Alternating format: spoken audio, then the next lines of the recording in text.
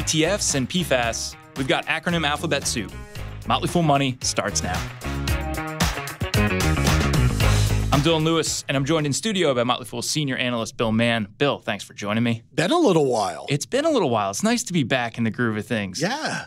We're going to be taking a break from the earnings beat with today's show. And I think when I teed up the topics for today's show, I said, Bill, we have 3 funky stories to talk about. I think there's a lot of interesting stuff going on here. We have a multi-billion-dollar settlement for 3M, an upstart that is suddenly one of the most valuable automakers in the world. But we're going to start with news of crypto and ETFs. Grayscale Bitcoin Trust has been trying to convert its fund to an ETF. The SEC has protested despite approving Bitcoin ETFs for ProShares and some other ones. It seems like we're actually going to see a path forward for the Grayscale Bitcoin Trust becoming an ETF based on recent legal news this week, Bill. Yeah, so the SEC has blocked Grayscale from turning from an options and a futures-driven closed-end fund into an ETF. Whether you like crypto or not, and I will put my cards on the table, I do not. But whether you do or not, the case itself isn't about any sort of evaluation of crypto itself. It's a trading vehicle. And to me, the SEC's position has always been somewhat bizarre because what they've been trying to do is, they've got crypto and Bitcoin basically in this gray zone as to whether it's a commodity, as to whether it is a security. And it seems to me that Gary Gensler and the SEC just simply don't like crypto. And so I think that has driven their set of decisions. And Grayscale is the first of them, but it's not the last of them. I mean, BlackRock has attempted to stand up a Bitcoin ETF. So it's not done yet. There are paths that the SEC could they could come back and attempt to have the case reheard. They can appeal. They can change what it is that their objections are to a Bitcoin ETF. But it seems that there is a path forward for this trading sardine to have a trading sardine on a major exchange. And so, for the Bitcoin people out there, it adds a little bit of liquidity, but I think that's about it. Yeah, I was going to ask you. So we saw major currencies like Bitcoin, Ether, and we also saw Coinbase stock up on the news. Is this something that actually helps crypto adoption? Like, why is there an interest in making this an ETF versus the fund that it has been? I don't think it hurts crypto adoption. I mean, I don't see how this is a negative for them. So it's a reasonable thing to assume. I don't really see how it does help, except for the fact that it gives it gives an avenue to more liquidity for people who do not want to or are worried about storing their own Bitcoins. So this is the thing. An ETF is a much better vehicle than a closed-end fund with futures, with the exception of the fact that the people who run the ETF have to be really, really sure about their storage and their assay of the Bitcoins themselves. And as we've seen over the last couple of years, people have come up with remarkable ways of losing their crypto. So it is on Grayscale to protect the actual instruments themselves as opposed to futures. But for an institutional group like that, I don't know that that's that big of a deal.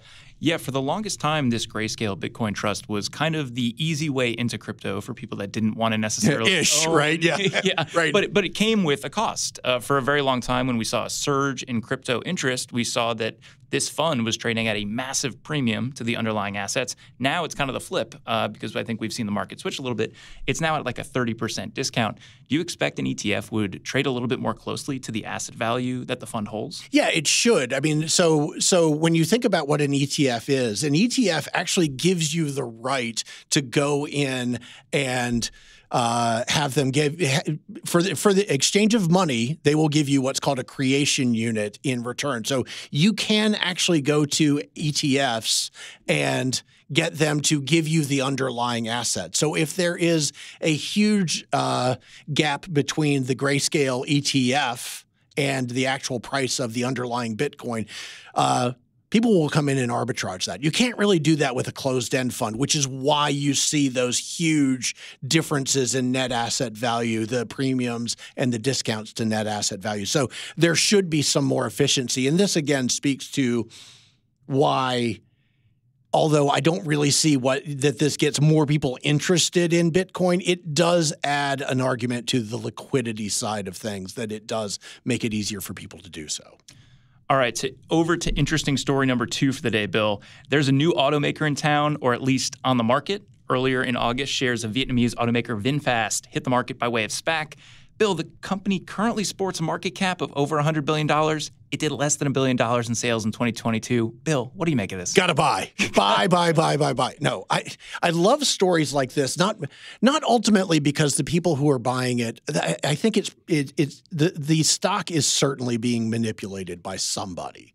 So the primary owner is a guy named Pham Nhat Vuong, who owns somewhere in the range of 99% of the company. So there are very few shares that have made it onto the open market. This is a perfect situation where you could see a stock being easily manipulated when there are so few shares in the free float. Had a great IPO.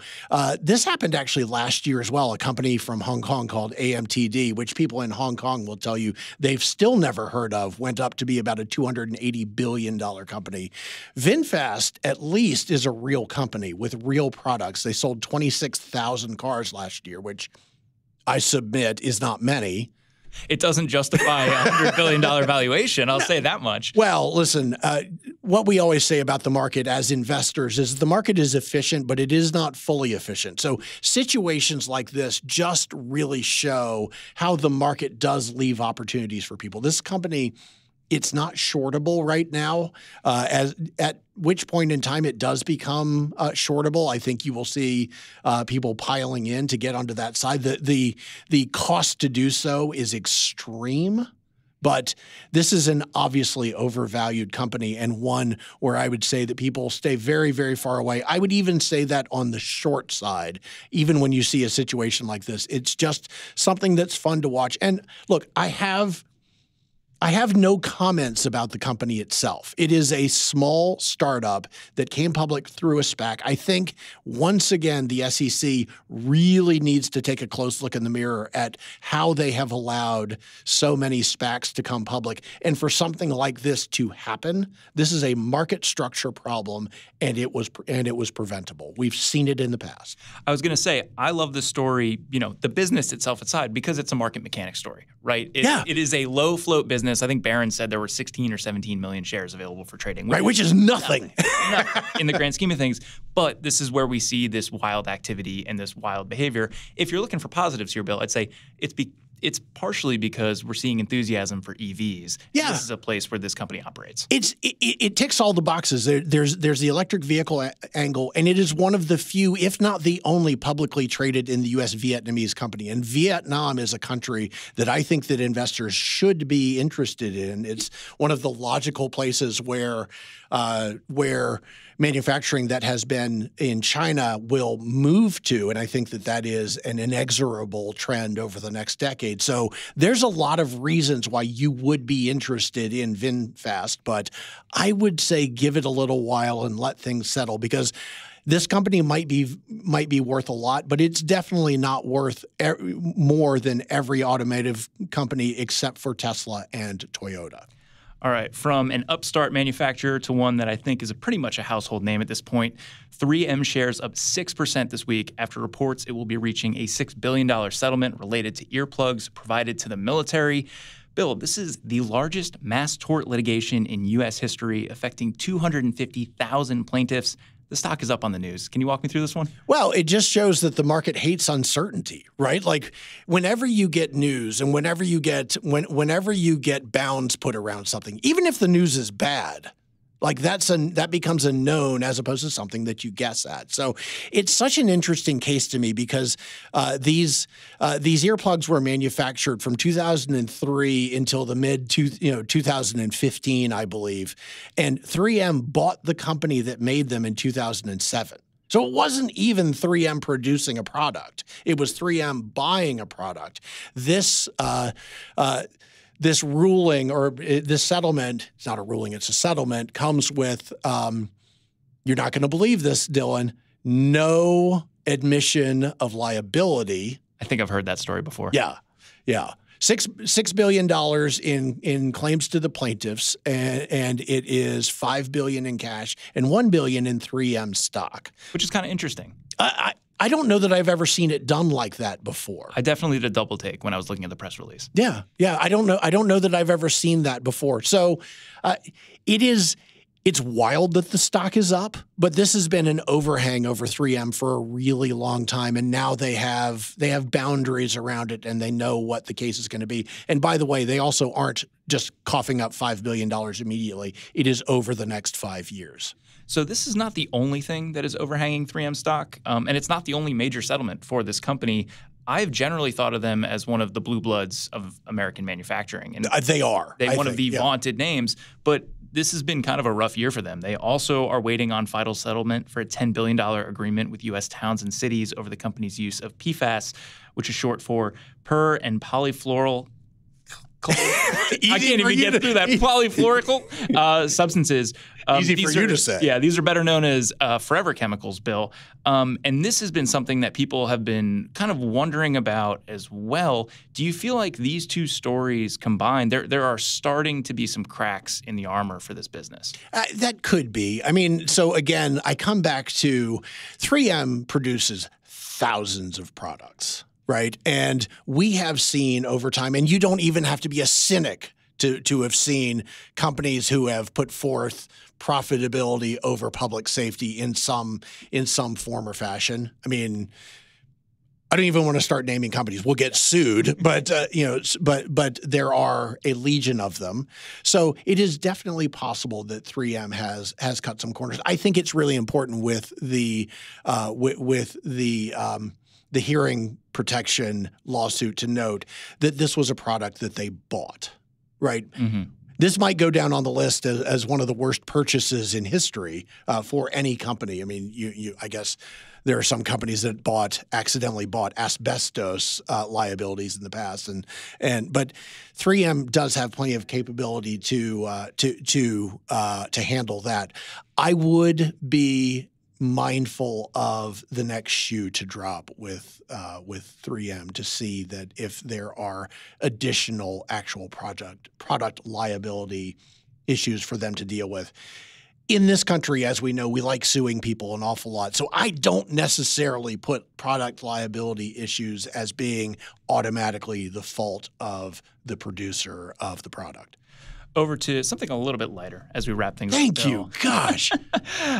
Today, a special shout out to our good friend Warren Buffett. The Oracle turns 93 today. Bill, any well wishes or favorite quotes from Uncle Warren?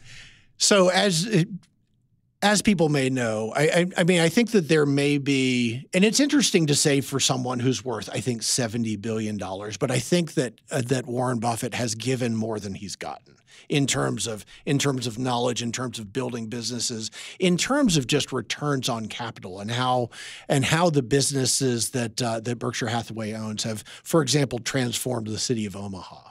You know, like it is meaningful. So one of the most important people to have lived in the last century, and he has now lived for most of the last century.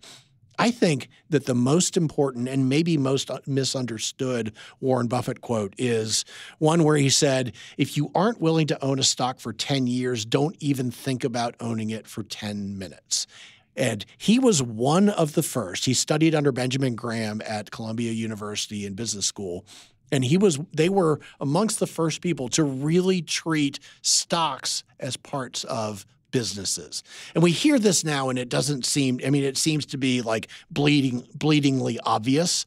But for most of the period of time in which the U.S. stock market has existed, it was something that was so highly speculative because the movement of the stocks and the underlying businesses almost had nothing to do with each other. And so it's overstating it to thank Warren Buffett for this, but he definitely played a part in that change in philosophy. Yeah, I think we spend so much time in that philosophy, thinking of it as the foolish philosophy. And really the foundation of that lives with Graham and with Buffett. Yeah, absolutely. And, it is very easy for investors to wrap themselves in the blanket of Warren Buffett, but that is something that is at the core of what we do. And it is why the Motley Fool exists, is to get people to think about stocks as being pieces of businesses and not numbers that go up and down on a spreadsheet or on the internet.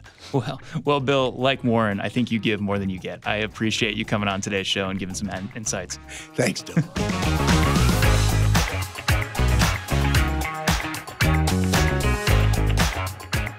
Coming up, the Buffett celebration continues. We've got a more in-depth look at some of Buffett's best-known quotes. Ricky Mulvey and Anand Chokkavelu take a look at some Buffettisms that are often misunderstood.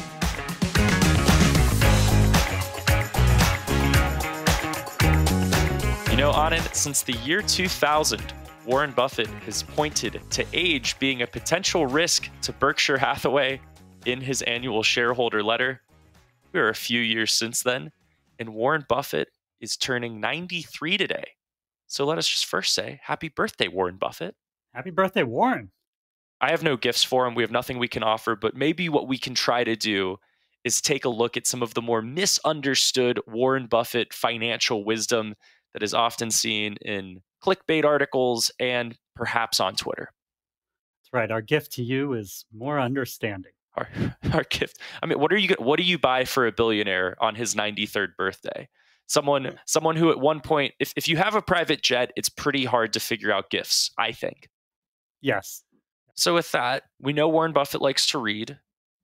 We've read a few of the shareholder letters. I think you've read a little bit more than me, so I'm going to lean on you for this. But what is the first Warren Buffett rule that is often misunderstood by investors? Yeah, we'll start with rule number 1, never lose money. Rule number 2 is never forget rule number 1, right? That's the lesson. But here's the lesson what many people hear.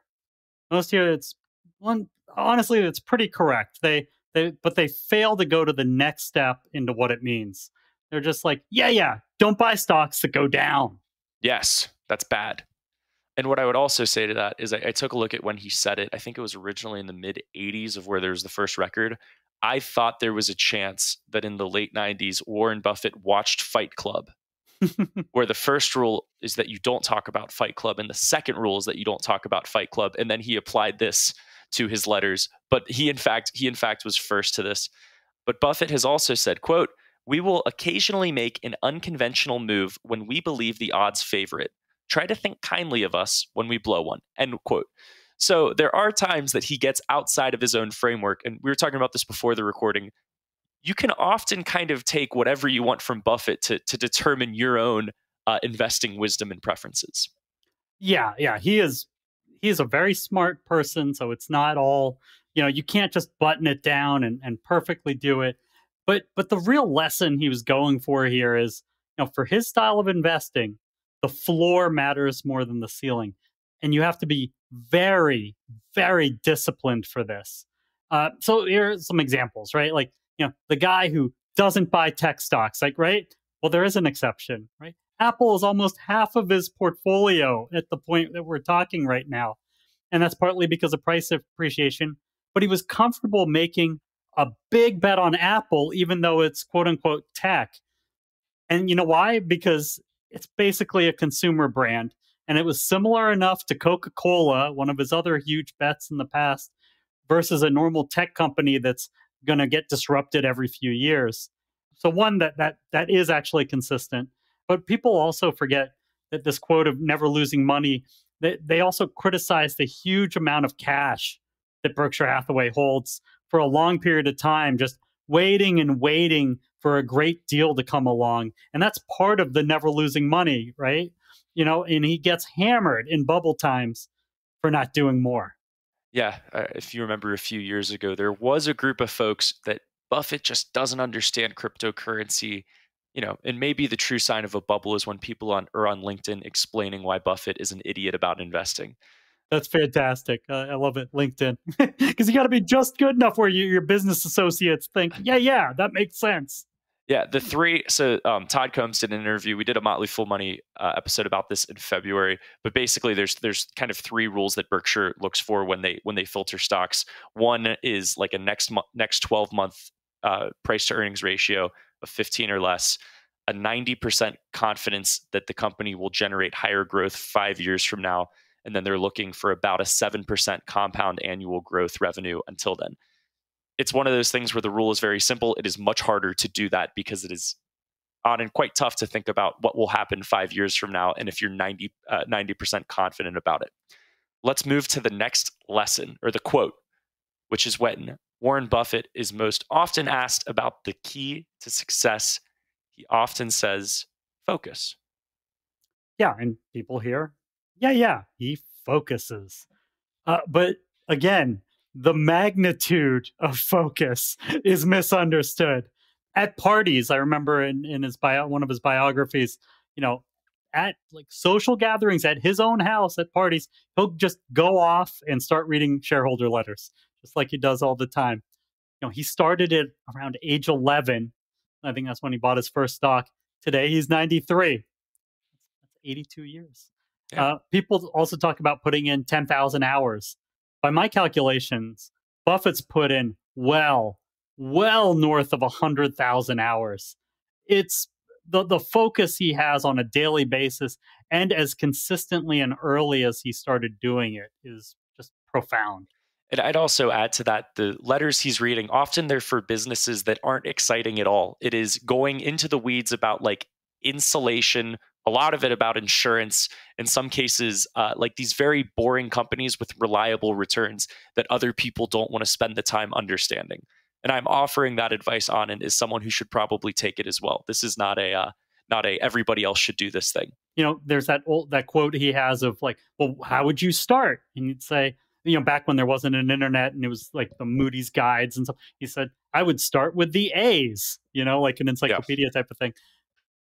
And people they don't realize he's not really joking. He's reading all these shareholder letters. He probably would start with the A's. But as we move to the third lesson on it, I think this one might be the most misunderstood. And it is, be greedy when others are fearful, and fearful when others are greedy. Sounds pretty simple. And for a while I was like, yep, makes sense to me. But why is this often misunderstood by investors? Yeah, I mean, and we love it. It might be his most famous quote. It's hard to tell. There's so many good ones. But it makes us all say, hey, the rest of the market doesn't see what I see and is unnecessarily scared. It's time to go all in. They're scared. I'm being greedy. But the actual lesson he was trying to impart is pretty much the opposite. It's don't try to time the market by jumping in and out. And by the way, it's darn hard to beat a boring old index fund. Here's the whole quote from his 2004 shareholder letter. It's a little long, but it's his birthday, so we're going to give him some time here. Over the 35 years, and again, this was the 2004 shareholder letter. Over the 35 years, American business has delivered terrific results. It should therefore have been easy for investors to earn juicy returns. All they had to do was piggyback corporate America in a diversified, low-expense way. An index fund that they never touched would have done the job. Instead, many investors have had experiences ranging from mediocre to disastrous. There have been three primary causes. First, high costs, usually because investors traded excessively or spent far too much on investment management. Second, portfolio decisions based on tips and fads rather than on thoughtful, quantified evaluation of businesses.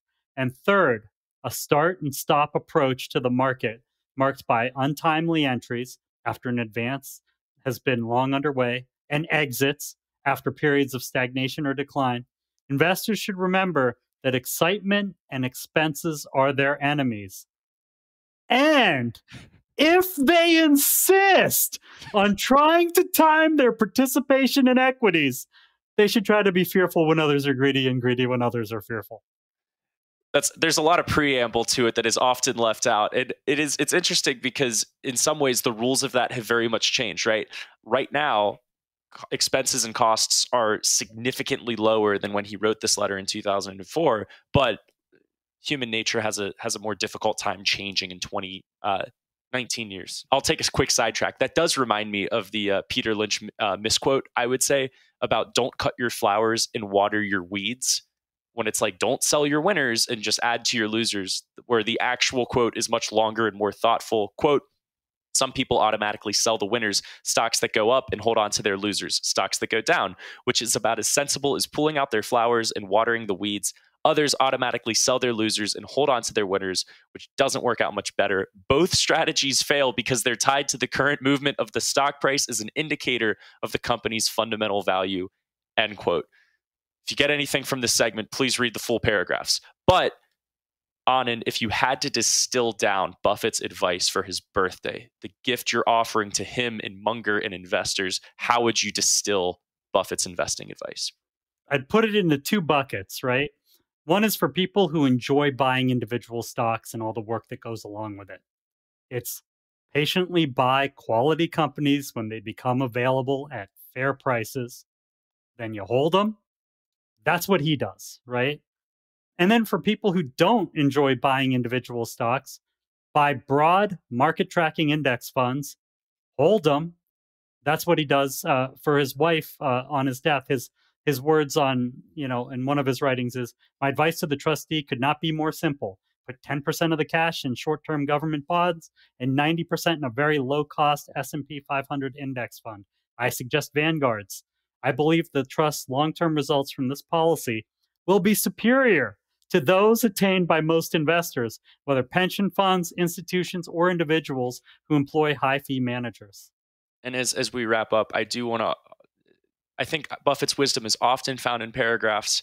And as we talked about the 1989 shareholder letter, I think one of the more underrated sections in there was about high growth rates and what investors can expect. It goes, quote, we face another obstacle. In a finite world, high growth rates must self-destruct. If the base from which the growth is taking place is tiny, this law might not operate for a time. But when the base balloons, the party ends. A high growth rate eventually forges its own anchor. Carl Sagan has entertainingly described this phenomenon, musing about the destiny of bacteria that reproduce by dividing into two every 15 minutes. Says Sagan, quote, that means 4 doublings an hour, 96 doublings a day. Although a bacterium weighs only a trillionth of a gram, its descendants after a day of wild asexual abandon will collectively weigh as much as a mountain, in 2 days more than the sun, and before long, everything in the universe will be made of bacteria. Not to worry, says Sagan, some obstacle always impedes this kind of exponential growth. The bugs run out of food, or they poison each other, or they are shy about reproducing in public. Even on bad days, Charlie Munger and I do not think of Berkshire as a bacterium, nor to our unending sorrow have we found a way to double its net worth every 15 minutes. Furthermore, we are not the least bit shy about reproducing financially in public. Nevertheless, Sagan's observations apply, end quote. What a fantastic quote. That was from 89, but I think it still applies today. And I know you have some final thoughts of your own about Buffett's wisdom as we wrap up. Yeah, maybe it's talking about a criticism, right? It's, why does Buffett say the same quotes over and over and over and over again? But the reason is, there are many ways to beat the market, but finding your winning system early and sticking to it is key. Remember, he was, at age 11, he was starting, and he pretty much formulated his plan pretty much since then. And he's stuck to those principles for the most part. So if you've got your plan, and so say someone asked you for 50 straight years what 2 + 2 equaled, wouldn't your answer always be 4? If you got discipline and you got a system, then sometimes you might say the same things. But Anand, I always enjoy our different and varied conversations. Appreciate your time and your insight. Love it, Ricky.